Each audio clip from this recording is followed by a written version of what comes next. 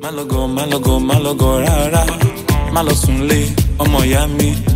Malo sunle oh. The total lárinrin. Brain behind the films, lunge. Brain behind the films.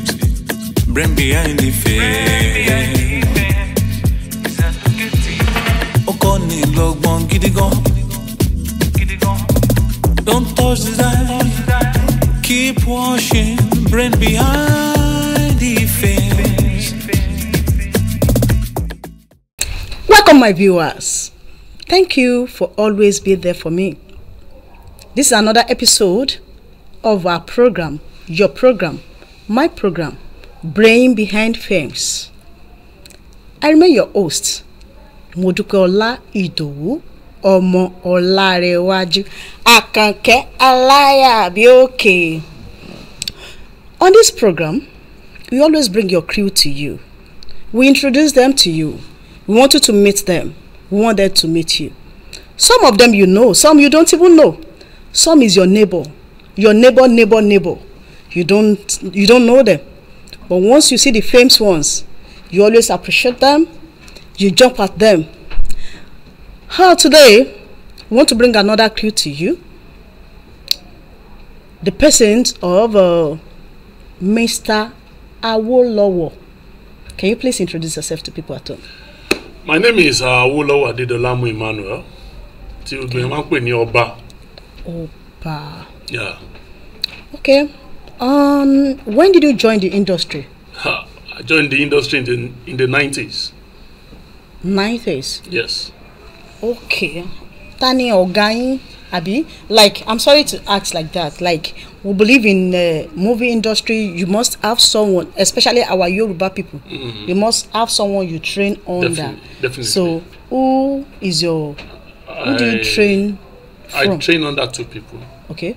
Firstly, I train under Yomi Ogunmola, late Yomi Ogunmola, Mr. Movie. Oh, rest in peace. Yes, when he died in 2003, I was alone before I proceed to Muyiwa Ademola Authentic. Wow. Yes. Do you know that's Mr. Yomi Ogunmola? There's this movie that he did. Ayọ̀ ni mo fẹ́ o, Ọlọ́run ayọ̀ máyọ̀ mi kún. That movie. Yeah. Every time I remember that movie, it reminds me so much of him. He was a great man. That's why they call him Mr. Movie. Wow. We are proud of him. To be his heritage. Yeah. You know what? Okay. Which part of the crew do you belong? I'm a producer, I'm an actor, and I'm also a director. Why don't you stick to acting? Or you okay, don't worry. It's not funny. Well, you think you don't know how to act very well? I know how to act very well. Yes. Okay. I'm a good actor, fantastic actor. Action.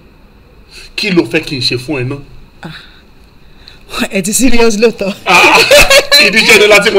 Yes, that's true. So why do you choose choose that directing aspect? I chose directing because it gives us the interpretation of what the script wants.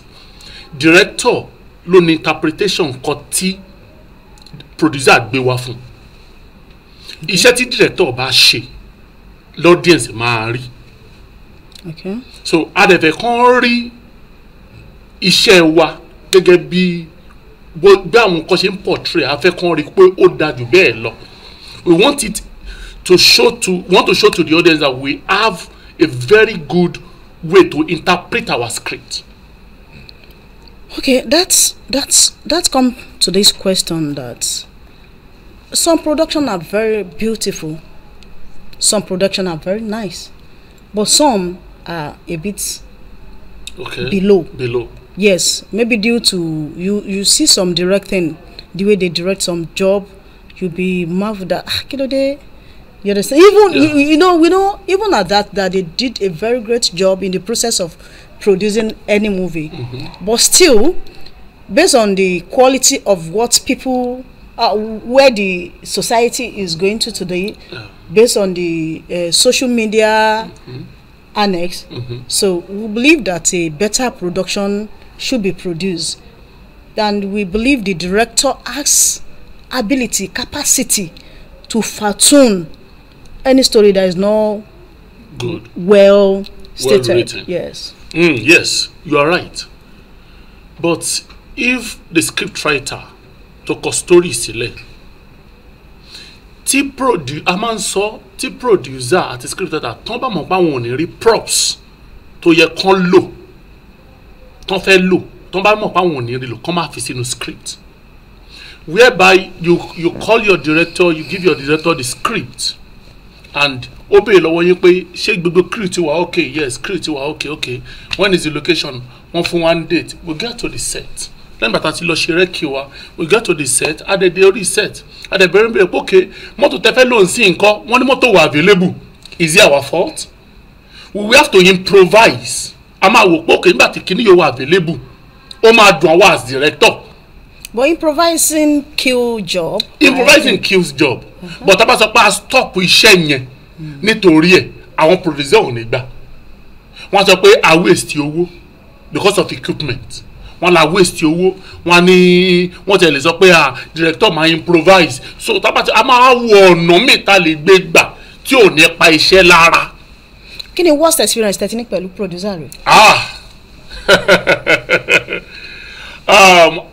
Mo wà lórí iṣẹ́ kan. Wọ́n ní iṣẹ́ yẹn pé convoy ni mọ́tò máa rìn, èèyàn ńlá kan ni. Ó fi rẹ̀ wí Ọlọ́run. Àwa wà lórí iṣẹ́ yẹn. Ó wá di ijọ́ ta fẹ́ ya convoy yẹn. Ẹ̀kan náà wọ́n kàn ní akọ̀bẹ̀ òkè níbo làwọn mọ́tò yẹn wà, káwọn mọ́tò yẹn máa ṣe kí ni o, kán máa bọ̀, kán máa tó bọ̀. Wọ́n bá ní mọ́tò wà available. I don't get. Yes. Even okay, tẹ́ ẹ bá rí gbogbo mọ́tò, ẹ fún wa ní mọ́tò méjì. Káti ẹ̀ tó dẹ̀ ra wọn ní mọ́tò kọ̀ọ̀kan wà available. Méjì gan wà iná àti káti ẹ̀ rí mọ́tò, wọ́n ní mọ́tò kọ̀ọ̀kan wà iná. Meanwhile, kó tó dọjọ́ àti go through schedule àti rí pé okay, convoy la máa rà lọ́la, ṣé mọ́tò wọ́n ní gbogbo, wọ́n ní everything ti wà intact. So we need to cut away that sin. Nítorí pé a fẹ́ kí script wa wà messed up, a dẹ̀ fẹ́ kí interpretation wa wà messed up. So it has been one of my worst experience so far, because mo fẹ́ kí n direct iṣẹ́ kí audience wò kọ́kọ́ sára pé Awólọ́wọ̀ ló direct iṣẹ́ yẹn, ó mọ nǹkan tó ń ṣe. Ṣùgbọ́n lójú audience, director náà máa ń bú wọn kì í bú producer. Wọ́n á ní director yẹn ò mọṣẹ́, but wọ́n ní mọ̀ pé producer ni ò fún wa ní nǹkan tá a fẹ́ lò lórí iṣẹ́ yẹn. Okay. And as a director, yeah, I believe you should be in part of one association or not. Yeah, definitely. Which of it? Tampan. Tampan. Success. Okay, success. When you say Tampan, you say success. Okay, you say say Tampan. Tampan. Success. I'm trying at least a young man, you know, for you to leave your busy schedule and still come. Then we have to appreciate you for appreciating us. So at the same time, I believe you are in one guild or the other. Yeah. What's, as an association, what are they doing to improve the welfare of crew? Okay, good. I believe Tampan is shaping a lot of things presently, because we have guild of directors, which is TGD, guild of cinematographer, guild of scriptwriters. So we have all of those guilds so that they can monitor all of them. Ẹni kan bá lọ sí inú ẹgbẹ́, tó bá lọ sí location, tó bá rí nǹkan tí ó ṣe kíni, ó máa padà sí lé sí guild wọn láti lọ ròyìn pé nǹkan báyìí mo rí o, nǹkan báyìí náà fojú mi rí location o, kò dẹ̀ tẹ́ mi lọ́rùn. So àwọn chairman executive guild yẹn, they will go back to the producer and the director láti lọ wò pé okay, kí ló ṣẹlẹ̀, ẹni báyìí ọmọ wa wọ́n lé treat ẹ̀ dáadáa. So Tampan is taking welfareism as top notch presently. Okay. As an association, yeah, what has been the impact of an association? Why? Let me reframe my question. What is the benefits of being part of an association? Association fights for you. It's the voice for the voiceless. It fights for you. When you are being modeled in the dust, they dust you away and they fight for you there. Okay. So wọ́n á jà fún ẹ kí ni ìdìdí ni wípé nǹkan tá a ṣe ń ṣẹgbẹ́ náà ni wípé kó lè fún wa ní ohun táwa ò ní ibi tá a lè dé kán lè débẹ̀ fún wa. Okay. So nǹkan tá a ṣe ń ṣẹgbẹ́ náà ni. wọ́n dẹ̀ ń ṣe. Wọ́n ń gbìyànjú agbára wọn. ní wọn. Yes. torí pé èèyàn kan lè ṣe wọn ní. bẹ́ẹ̀ ni wọ́n bá nìyàn lè ṣe. Ọlọ́run ló lè ṣe lè tọ́jú. bẹ́ẹ̀ ni. After the break, I still have some questions to ask you. No problem. Don't touch the dial. We are coming back. Golden Chance Lotto, the surest way to be a millionaire. My people, I'm here again to introduce to you about our product. Have you heard that Golden Chance Lotto indoor games are the easiest to win? And when you win, you can be assured of getting paid instantly anywhere. You can also visit our website www.goldenchancelotto.com, which means you can play at your own convenience. Yeah, play, win, and smile. Golden Chance Lotto, your surest way to be a millionaire. Welcome back. Still your program, Brain Behind Films. I still have my guest here, Mr. Awolowo, one of our director. But motivated tele, but I just want to reframe it again. What I want to ask is simple. Is there anyone in the industry that you look up to work with, either as an actor or as a producer or as a director, that you maybe you just that is or a job motivates you, that you really iṣẹ́ ni yìí ṣá, I wish o kí n kàn bẹ́ẹ̀ ni ẹ ṣiṣẹ́. Gbogbo èèyàn ló wù mí kí n bá ṣiṣẹ́ torí lọ́dọ̀ gbogbo èèyàn a máa rí experience kọ̀ọ̀kan kọ́ different experience. Even ọmọ kékeré tó join lónìí a máa ní experience pẹ̀lú ẹ̀, either good or bad. So gbogbo èèyàn ló wù mí kí n bá ṣiṣẹ́. So tí ma ti ń wo orí scheme tí ma ti rí ẹnìkan máa ná ó dẹ̀ wù mí kí n bẹ́ẹ̀ ni ṣiṣẹ́ o, ó dẹ̀ wù mí kí n bẹ́ẹ̀ ni ṣiṣẹ́ o. So gbogbo èèyàn ló máa wù mí kí n bá ṣiṣẹ́, so that màá lè rí ẹ̀kọ́ kọ̀ọ̀kan lára ẹ̀, màá dẹ̀ lè rí àwọn experience mi gain lára ẹ̀. Where do you see this industry? I mean, your directing career in the next 5 years. I will be one of the first top-notch 5 directors. Okay. Mention some of your movie that you've maybe directed or acted or package. Mélòó mo fẹ́ rántí? Iye tí pọ̀ yín bá ká. That's in 90s up till now. Yeah, I produced K-Square. Okay. A dẹ̀ ń po ìkan lọ́wọ́ ń sìn the stunt. À ń pò lọ́wọ́ báyìí. Dàpọ̀ òyìnbó ẹ láìkó òyìnbó gan. Torí pé a fẹ́ kí iṣẹ́ wa tà ní even the western world. Okay. So we must find something to draw them closer to us. So one of the things tó ń jẹ́ kí iṣẹ́ wa lọ sẹ́yìn díẹ̀ ni pé they are not getting to the western world, and western world wọ́n wò but they are not getting the lesson it is. So we want it to cut across. Okay. So I directed Oyin Konsola. I featured in a lot of movies I can't even remember their Who Wants Me Dead is showing on YouTube now. I'm there as an actor. Okay.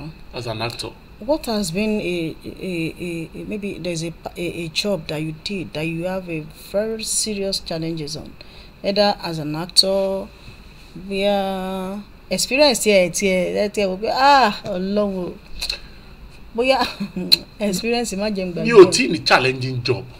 Okay. As an actor. Okay. And as a director. But the little bit more challenging job as an actor is a movie coming up very soon. Agbára Àtàṣe. People have been where I acted as Ọọ̀ni of Ifẹ̀. Torí òwe pọ̀ nínú ẹ̀. Okay. Òwe pọ̀, and we have to cram it. We have to say it the way it is because it's talking about a prominent king in Yoruba land. So ìyẹn nìkan náà mo lè ní mo ní little challenges, but we're able to overcome it. Yes. So, as it is now, is there, in the process of this job,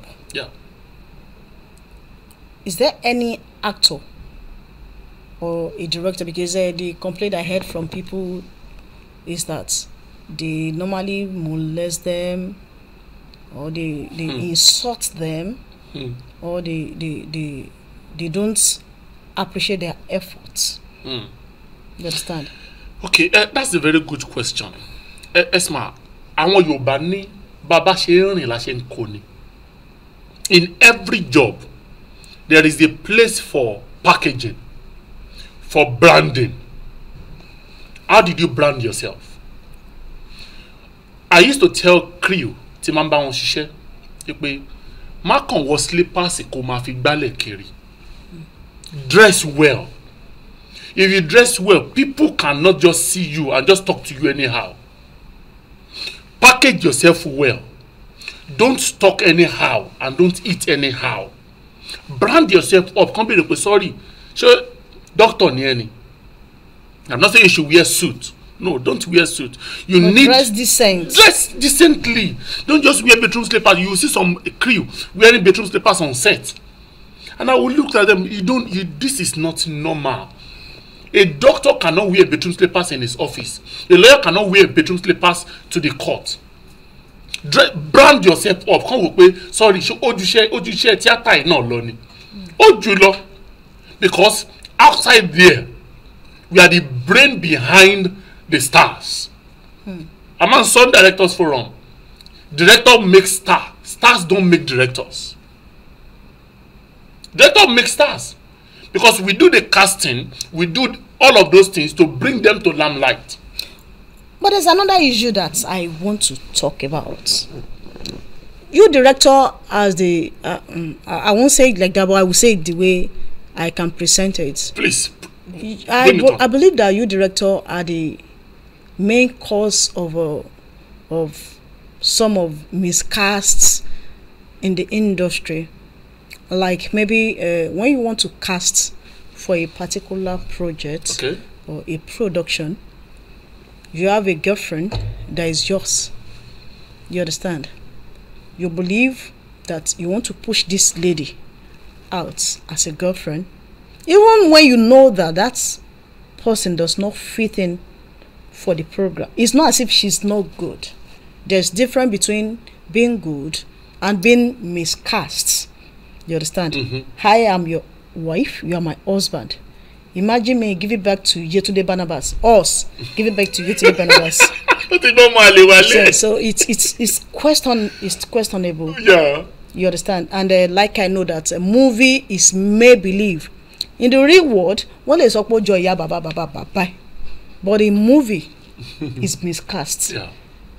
How can you people work on that? Okay, let me say this. In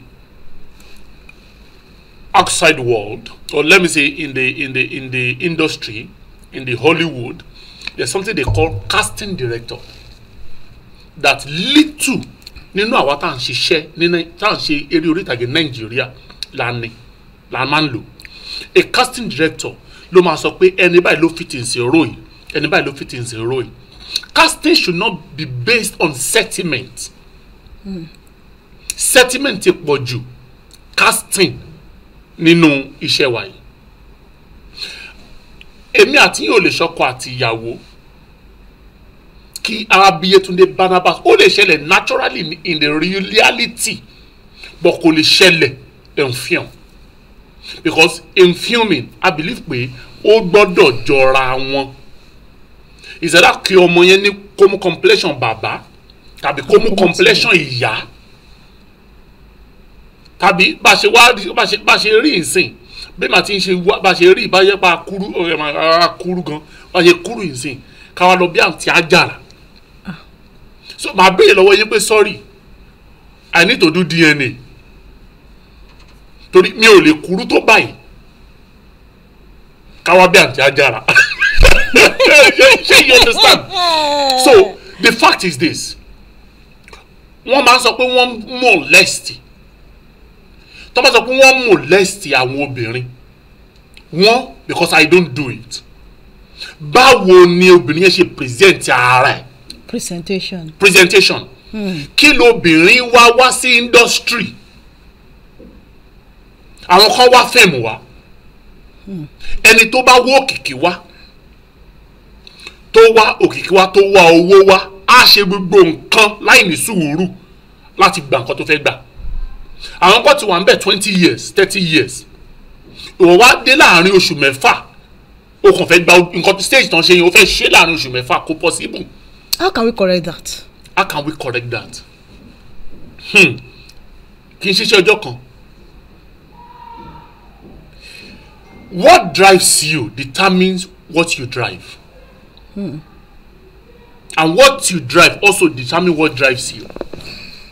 Tí n bá sọ wípé tí n bá fẹ́ gbà àwọn ọmọ wọ industry máa sọ fún wọn tó jẹ́ gbẹ́jọ́ ọmọbìnrin mo máa ń lecture wọn. Gbogbo mi our industry is wide. Bó dẹ̀ ṣe wá rí nsìn nǹkan tí mo fẹ́ kó ṣe ní kókó fún àkó focus. Má sáré mọ́tò lọ kọlù kẹ̀kẹ́. Gba tutọ́ ship ẹ. By the grace of God, I was trained by Yomi Ogunmola.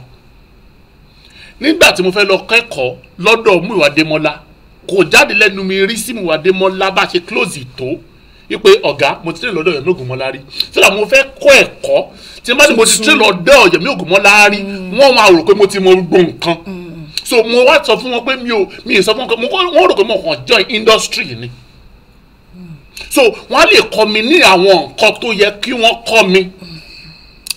Okay. That's late. Kí lẹ máa fẹ́ jẹ náà? Okay, orí ètò la wà.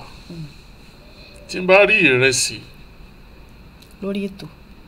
Mi mind o. Ẹ dẹ̀ jẹ. Honestly speaking, màá jẹ gan. Fún ara yín? Fúnra mi, wọn nínú mi. Don't worry. After the program, we are going on a short break and when we come back.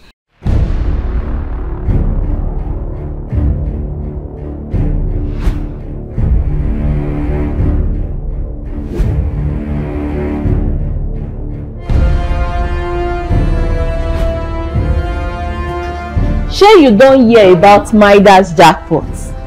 My people, Midas don bring another ogbonge one come for una. You don hear about Midas jackpot? Shey you know say with your 100 naira, with your 200 naira, even your 500 naira, you fit become ogbonge winner of Midas jackpot. How you wan come take play our Midas jackpot? Enter any of our shop wey dey your location. Shey na Lagos you dey ni? Shey na Ibadan you dey ni? You no need to worry. Just enter our shop, slot in your money into the machine because it's sure say you go win. Wetin you dey wait for? Hurry up today because you must be the gangan. Midas Gaming, the pleasure no dey stop. Welcome back. Iṣẹ́ ìgbádùn oúnjẹ yìí. Dáhùn gbàngẹ́lì ló sọ oúnjẹ. Ẹni bó ṣe gbóná. Kò jọ yín lẹ́nu. Ń jẹ́ mi lẹ́nu. Ó dẹ̀ dùn dáadáa. Ó dùn. Mo fẹ́ kẹ́ wá fi ẹnu tó ṣe ń jọ yín yẹn kẹ́ fi bá gọ́ọ̀mẹ̀ntì sọ̀rọ̀ pé kí ni kàn ṣe fún wa gangan. Ṣé fún industry àbí fún Nàìjíríà?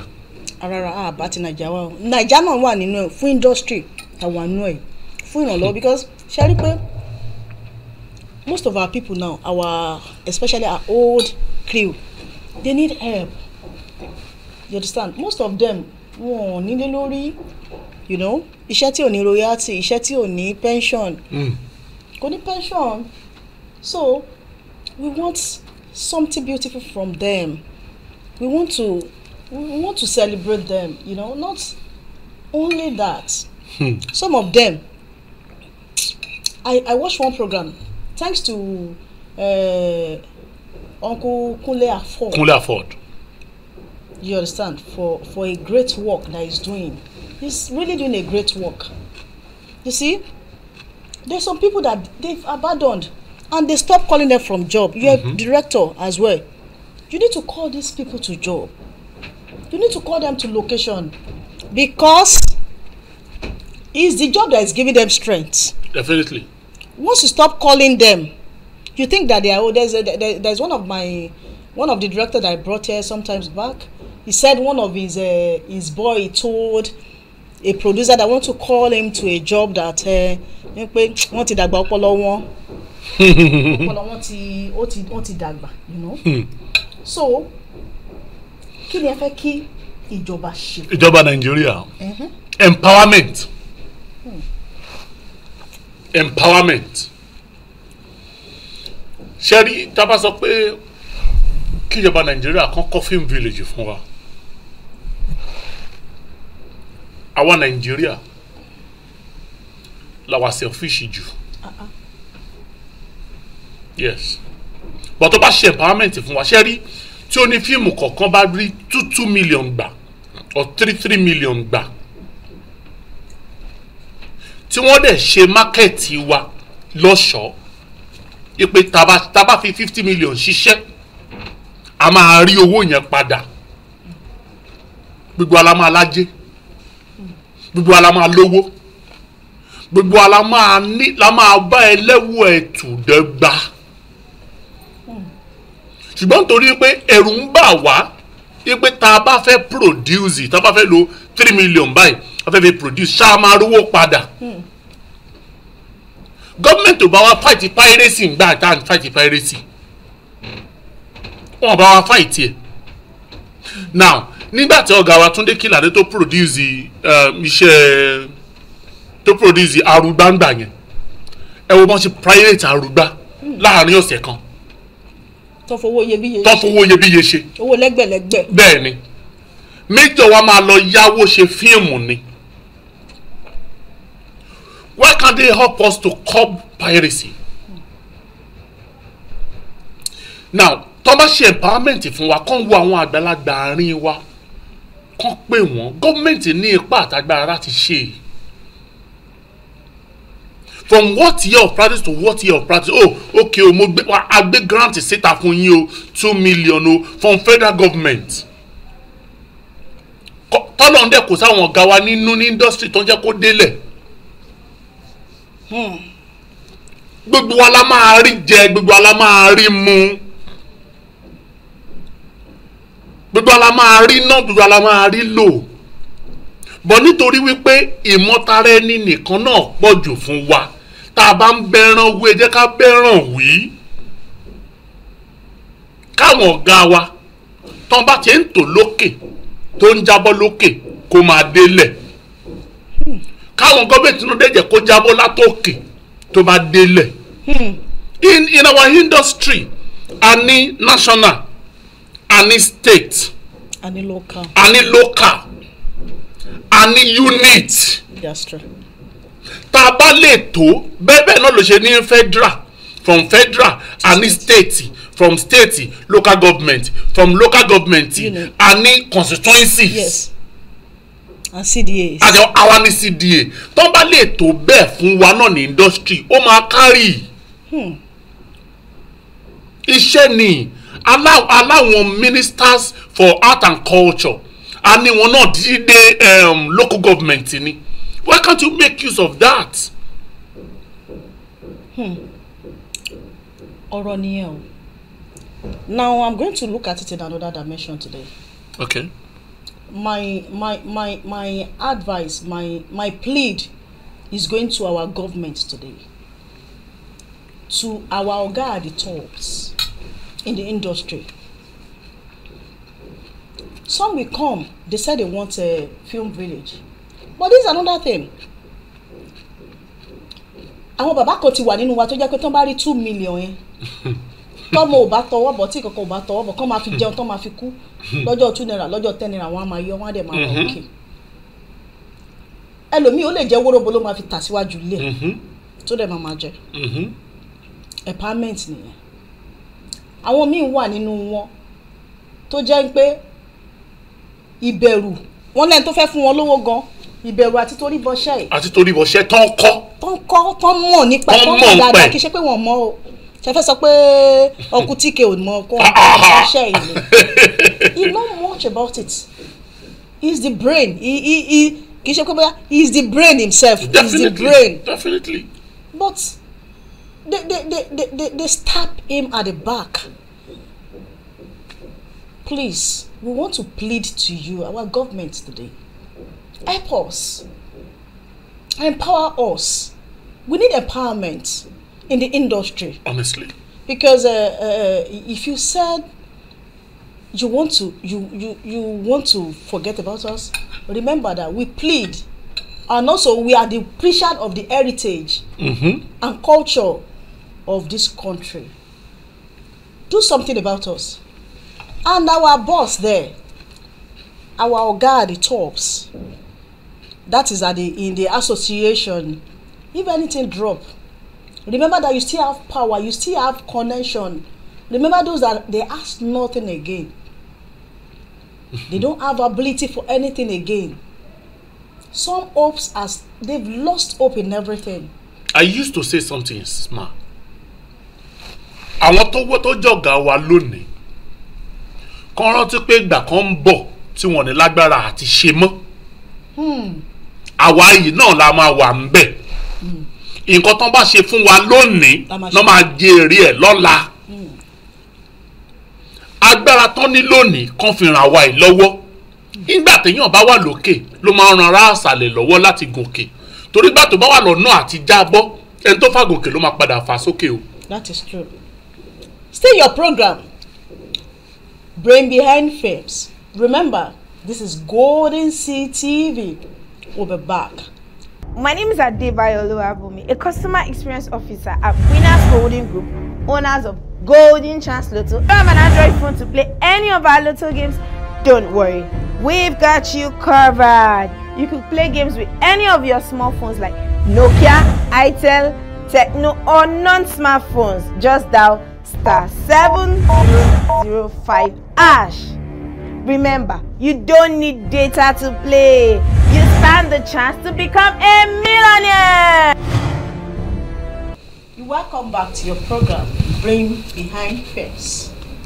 In this segment, we present you a beautiful gift. Before that, is there any movie tí ẹ ṣe tó wà lọ́nà tẹ́ fẹ́ káwọn èèyàn bá yín wò? Tí èmi gangan ṣe. Okay, I'm pè kọ́pọ̀ lọ́wọ́ the stunt. Àmọ́ ìkan wà tí mo ti fẹ́ káwọn èèyàn lọ wò. Marital lórí YouTube. Marital, yes. Ó sọ̀rọ̀ nípa ìbàgbépọ̀ ọkọ àti ìyàwó. Àwọn ìṣẹ̀lẹ̀ tó máa ń ṣẹlẹ̀ nínú ìgbéyàwó. Torí tí major times divorce ti pọ̀ jù. So tó bá wo Marital, wọ́n á mọ bí ọkọ àti ìyàwó ṣe lè bára wọn gbé pọ̀ pẹ̀lú ìrẹ́pọ̀.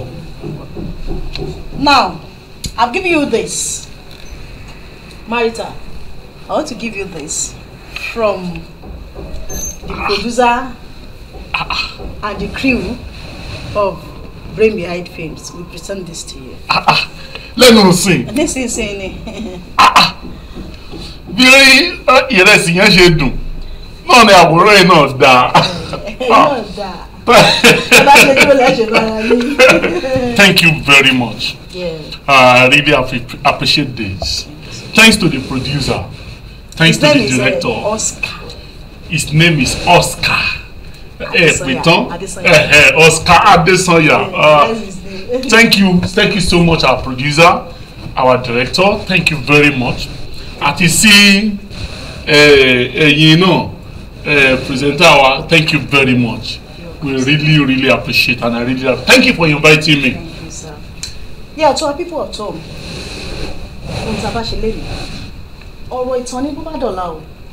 Is there any crew that you know that you think it deserves to be celebrated? Or is there anyone you know that needed to be celebrated? What do you have to do? Call this number 08037829060. I take it again. 08037829060. To my producer, Mr. Oscar Adesanya, I appreciate you for this initiative. It is not easy. Ọkùnrin tí ó ń sun rárá fún ọkùnrin ẹgbẹ́ àkọ́ṣẹ́ ló ń ṣe. You are doing very great. We appreciate you, sir. I do well, sir. And for you, our director, for you to leave everything you are doing and still come and honor our call, we appreciate you, sir. Thank you. To our people at home, our viewers, that you always wait for us to drop it, you are the best. We appreciate it so much. My name still remains Modupe like Idowu Akanke Alabi. Laya, be okay. Till we see again. Always check on our page. Golden CTV. Ireo. Thank you. Malogo rara. Malosunle, ọmọ ìyá mi. Malosunle ooo. Ètò tó lárinrin. Brain behind the films ló ń jẹ́. Brain behind the films. Brain behind the films. Ó kọ́ ni lọ́gbọ́n gidi gan. Don't touch the dial. Keep watching. Brain behind.